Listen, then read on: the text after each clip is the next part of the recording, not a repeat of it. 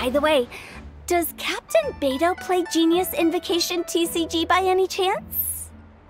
Yes. In fact, she's one of the best in the whole Crux fleet. Would you mind putting in a word for me, Kazuha? I'm a longtime fan of Captain Beidou's. I always hoped I'd be friends with her someday, but so far I've never had the chance. Sure.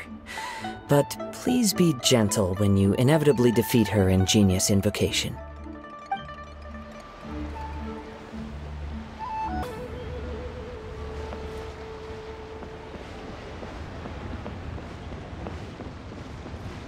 Hi there, my name's Charlotte. I'm a reporter for the Steambird.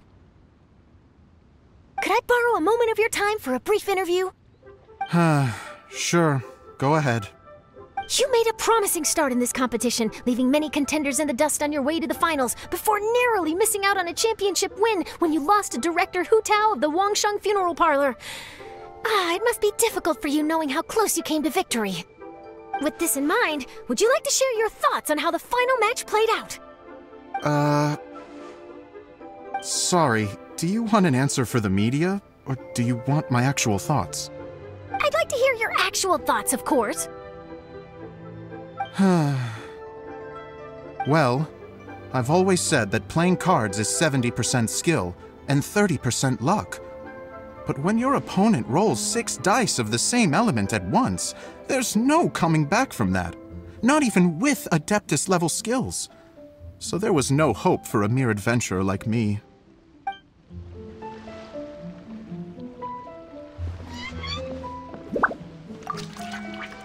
I've heard that even the unofficial Genius Invocation tournament is enjoying a huge turnout.